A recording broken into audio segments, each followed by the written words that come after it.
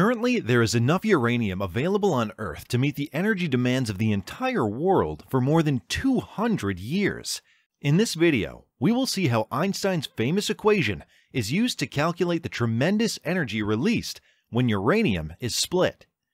We also see the disadvantages of uranium and possible alternatives to it. Generally, to break any object, we must use sharp tools, such as knives. However, when an object is really small, like the nucleus of an atom, how can we divide it? The answer is to use subatomic particles. Let's use protons as a knife and lithium nucleus as objects.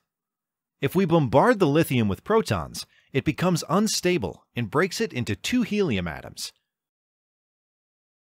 However, the difficulty in this experiment is that because the proton had a positive charge, it will be repelled by protons in the lithium nucleus.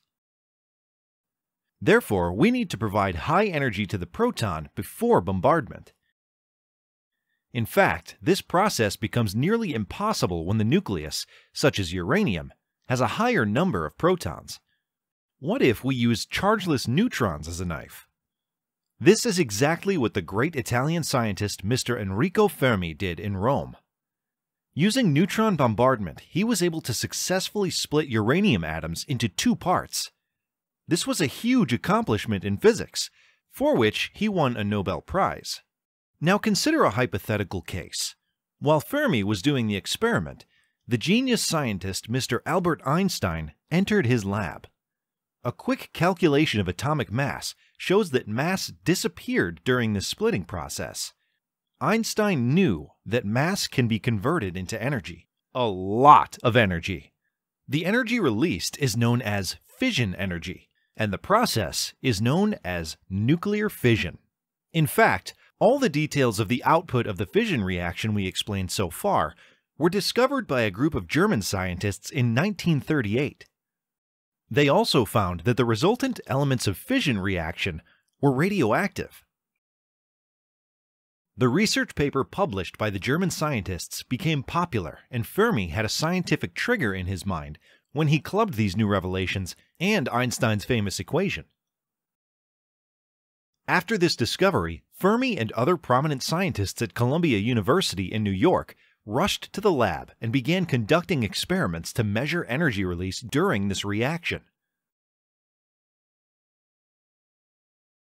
It was the first time anyone had measured the energy released, and the results were shocking.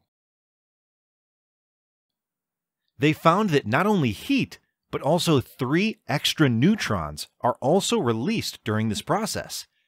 You may be curious about what will happen to these neutrons. If your guess is that these neutrons hit other uranium atoms, you're correct. The same reaction will take place again and again, making it a chain reaction. All these discoveries were kept secret for many years in the US, while 160 top scientists worked on this project. The project was named the Manhattan Project. But why does the extra neutron hit other atoms?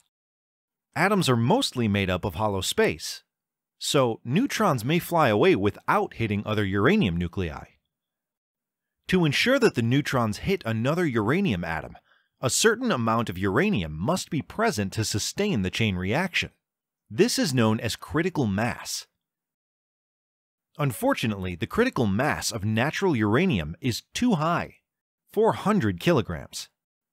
Researchers from England soon came to the rescue. They found 2 important isotopes of uranium, uranium-235 and uranium-238. Isotopes are the same chemical elements, but they have different numbers of neutrons. In uranium-235, there are less neutrons which are unable to bind all protons, making it unstable. Therefore, uranium-235 undergoes a chain reaction. Due to this, the critical mass of uranium-235 is also very low, at 47 kilograms. However, naturally occurring uranium has 99.3% uranium-238 and only 0.7% of uranium-235. Now let's explore how to obtain natural uranium. Uranium is mainly found in the Earth's crust in the form of ore. To extract uranium, A solution is pumped into drilled holes, which mixes with uranium ore and is then pumped back to the processing unit. This solution undergoes various chemical processes, which separates uranium from other elements and converts into triuranium octoxide, popularly known as yellow cake. In order to extract uranium-235 from natural uranium, a few complex enrichment processes are necessary. If we increase the uranium-235 to 5%, we can use this uranium as fuel in a nuclear reactor. 1 kilogram of uranium generates more energy than 1,000 tons of coal. But if we increase uranium-235 to 90%, it can destroy an entire city. To put it into perspective, the bomb dropped on Hiroshima had only 64 kilograms of uranium. As we have seen, we can't only rely on natural uranium for nuclear fuel. High-concentration uranium mines are found in very few countries in the world.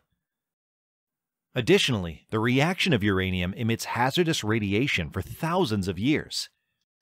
Therefore, it requires special storage facilities. This severely limits our ability to use uranium as nuclear fuel. Is there any viable alternative available for uranium-235? Yes! Thorium is the next best element, but it won't undergo fission reactions immediately when bombarded with neutrons. First, it absorbs neutrons and undergoes a series of beta decays. After 27 days, it converts into uranium-233. Uranium-233 undergoes a similar chain reaction as uranium-235.